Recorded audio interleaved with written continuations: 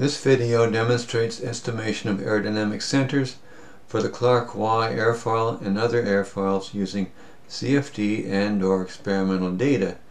What you're seeing here is the lift and drag and pitching moment coefficients as a function of angle of attack obtained from a simulation. And the last curve is where the pitching moment has been recomputed using a different center. And as you can see, this curve here is much more constant as a functional angle of attack. In fact, the aerodynamic center may be defined as a point at which the pitching moment is almost constant over a substantial range of angle of attack.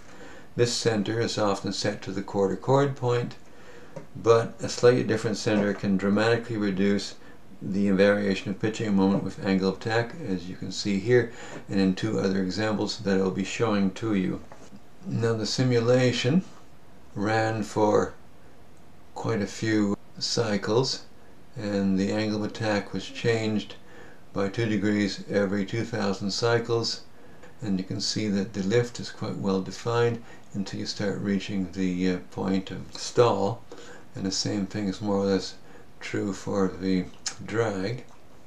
And the normalized density residuals are well below 10,000 over most of the range of the simulation until you reach the stall condition. Now, when this simulation was run, it also made a series of estimates of the aerodynamic center for various angles of attack, and as we move along, more and more data is included in the estimation for the aerodynamic center. In this particular case, the estimate was taken from a 9 degrees angle of attack. Now, the NACA 12 case was at a somewhat higher Reynolds number, several million. We also had experimental data for this test case. There's a good match until you reach the stall condition, both in the lift and in the drag. Slightly less match for the pitching moment coefficient, but still fairly good. And this last blue curve is with the change in the center used to compute the pitching moment, and it's much more constant for a larger range of angle of attack. And I also, using the same conditions, ran a simulation using a cambered airfoil, which is this one here. As one would expect, the lift is higher because of the camber, but the drag is very similar. And again, I've recomputed the pitching moment using a different aerodynamic center, and in this case this was taken from 16 degrees angle of attack rather than 12 degrees angle of attack from a NACA 12 airfoil. And the other thing I should point out is that I'm using the negative of the pitching moment in this case so that you can more easily see what's going on these curves. Now, this NACA 12 test case is covered in much more detail in a validation document which comes with the code and is also on my website, and that one describes attached and detached flow around the RAE 2822 airfoil, as well as the NACA 12 test case that I've been describing to you, and it discusses the calculation of pitching moments in quite a bit of detail. And in particular, it displays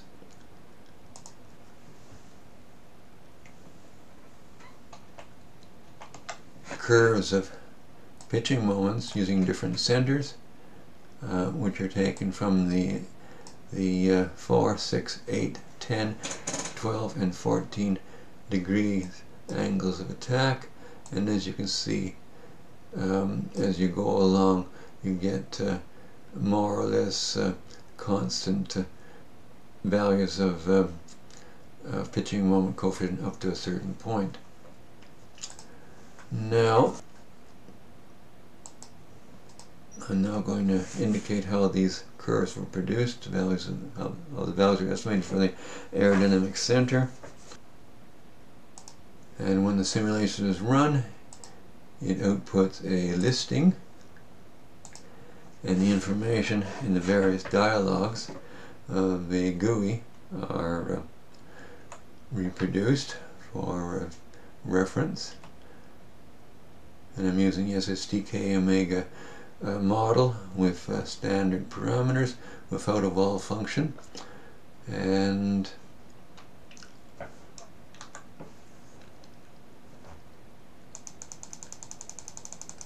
the simulation was run at Mach 0.044 at 1 atmosphere and close to room temperature, and this corresponded to a flow speed of 15 meters per second. I have done the calculation. It's 60 meters per second, you have 4 times the Reynolds number, with basically almost the same aerodynamic center being output. And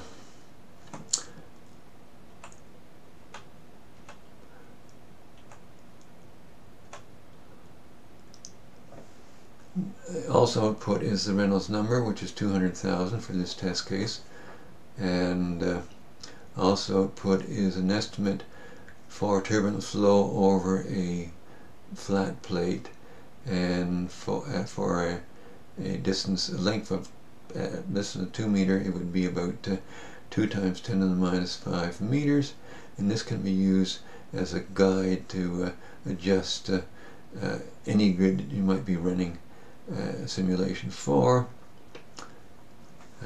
as to how to set the cell sizes, etc. Now, at various angles of attack, we output an estimation. In this case, we're using the estimate for 9 degrees angle of attack.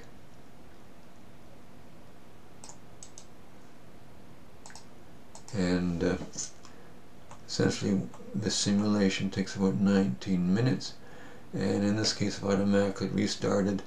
The simulation used the restart files and set the aerodynamic center to what I just indicated. So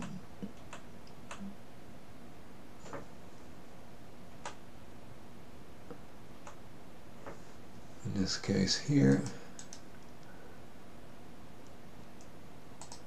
as you can see, this estimate here corresponds in terms of chords to what we saw on the plot, and this simulation using restart files proceeds in an extremely small amount of time. Now I'll just show you a couple of the dialogues of most interest, and it's a steady-state solution run for 24,000 cycles, and restart files outputted at intervals of 2,000 cycles, and as output the estimates and the forces. Put this file here, and for 4,000 cycles at the initial angle of attack of -3 degrees, and then every 2,000 cycles we change by 2 degrees, and I'm using the KSST model of Minter with stress limiting that varies, and this stress limiting is discussed in the validation test document. Let's see, it's a 256 by cells around the airfoil, 32 cells to the far field, and a chord of 2 and 25 chords to the far field, and this value here has been adjusted so that the cell height at mid chord is less than the required indicated amount that you saw in the listing. And if we zoom in,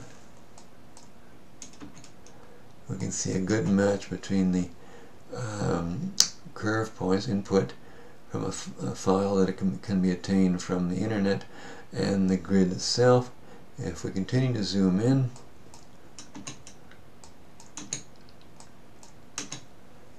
then we can measure that distance, the height of the first cell, and you can see that it's less than 2 times 10 to the minus meters, which means that all the values of y plus in our simulation are well less than 1, which is required for if you're not using a wall function with your terminus model, which in this case I'm not. Alright, I could have, in which case I could have used fewer cells, and I could have used then an automatic wall function, which is usable for flows around airfoils, where there's quite a bit of variation in the cell size in the leading and trailing edges. Now, I'll just show you the next script. Whoops, I'm going to save that. Save that script. That'll open this restart test, which is the one that was automatically restarted, and in this case here uses the restart files to read out the flow field output. In particular, it changes the aerodynamic center, and that's done by putting in the new value for the aerodynamic center in this dialog. And the output is put into a file with a slightly different name, and this material is ignored because it gets the information from the restart files. And one thing I'm going to show you, last thing I'm going to show you, is how experimental data was produced for the NACA 12 test case.